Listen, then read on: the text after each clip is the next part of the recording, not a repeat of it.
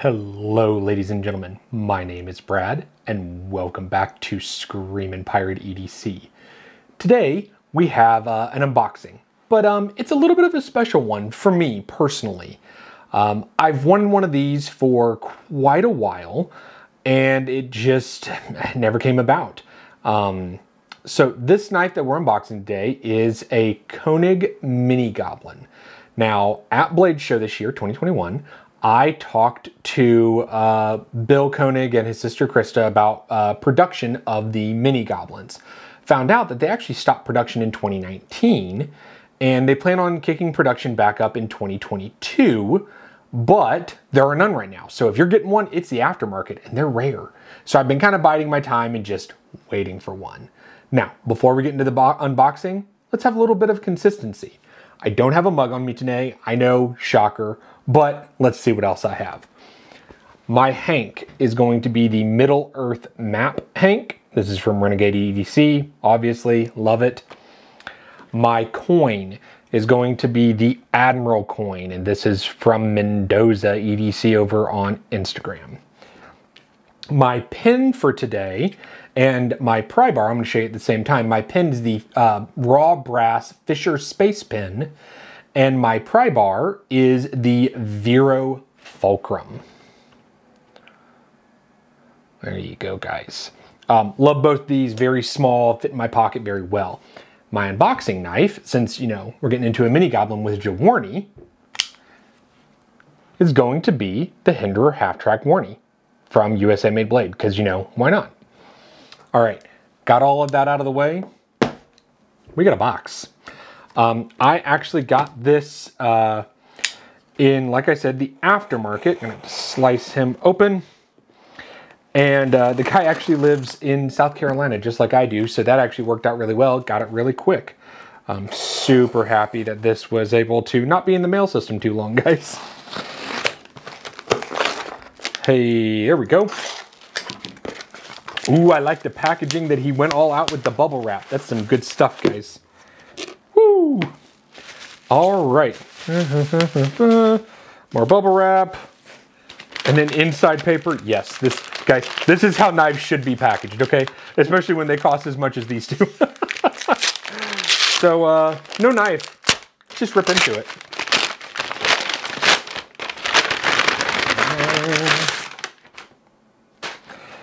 So, I have a Koenig box. Great stuff. Yep, Mini Goblin, and we have our number on the side. So, yeah, let's open it up. Nice magnetic. Got our birth card. So this is, here's your birth card, guys. Like I said, 2019 is when these stopped being made, at least for a little bit, from Koenig. Set him off to the side. More bubble wrap. Love, love, love, love. Let's unroll this puppy. Oh, that's pretty. Ooh, I like that, guys. So I went with a raw tie. And I think that that just makes it look super classy when you guys could just see that thing. Oh, okay. So out of the box, set that off to the side. Let's give it a flick. Ooh, that's crispy, guys. So if I let that drop to my nail, I can wiggle that shut. He did say that he over-tightened the pivot, the guy I bought it from. So it's a little bit tighter, it's not quite drop shut. That's fine. One more time, let me see here. Yep, if I push, it opens. Yeah. So there it is open for you guys. Man, that's pretty. I do like that. I like that stone wash.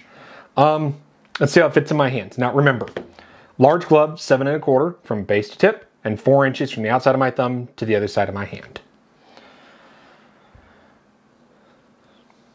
Yeah, I have no problems with that, guys. If you can see right there, I have absolutely no problem with that grip. And my thumb falls right on the jimping.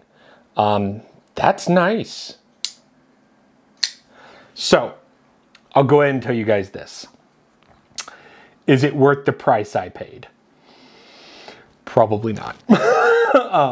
Because they're not being made and there's a small aftermarket. These go for like $700 and up. I paid $750. Now, this is probably a $650 knife, new, straight from Koenig. But the fact of the matter is, You can't get them. Also, mine has the blue hardware and blue backspacer, so I'll go ahead and shut that so you can see that backspacer there, guys. Very pretty. And then that blue hardware. So now that I have that out, let's open that next to the Hinderer half-track warranty, because I want you guys to kind of get a rough idea of size here. So both very cool warranties, kind of upswept, very cool looking. I like the way they look. Now, a lot of you know that I have an Arius, and I like my Arius. So why not compare it to the Arius? There is your size, guys. Obviously, considerably smaller. I think I like the fit in hand. I can get 2 fingers comfortably in this first curve here, and then my ring finger kind of sits on this hump, and then I have tons of space back here, which is fine, and it works perfectly well for me. I think it's very comfortable to use and handle. I love the profile on the side. I know that's going to sit in my pocket. I actually like the small flipper tab, because that flipper tab, if you guys didn't see, is small. Like it is, it tiny, like tiny. I mean, here's your half track to give you an idea on flipper size, like itty bitty. But it's good. Detent brakes, glides right open. It's, if I pull, it definitely fires. If I push button, it's more of a like a little bit slow, but if I can get it to really fire if I pull straight down. Yeah, guys, first impressions, I like it. I do. Is that a hollow grind? Ooh, it's hollow. Oh, I thought it was, but I didn't know. Guys, hollow grind is best grind. You heard it here. I'm saying it now. Hollow grind is best grind. You get this nice thick at the top and thin behind the edge.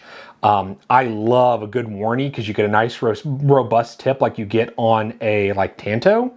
I don't know, just I love it. I love that aggressive design. I've always wanted something from Shark Knives, so yeah, guys, that's good. I like that a whole lot. Well, hopefully you guys like this first impression. I'm trying to get a little more reviews out to you guys. If there's anything else that I have not reviewed recently, let me know. With that being said, go ahead and subscribe, head down to the comment section, like this video, and I will catch you on the next one.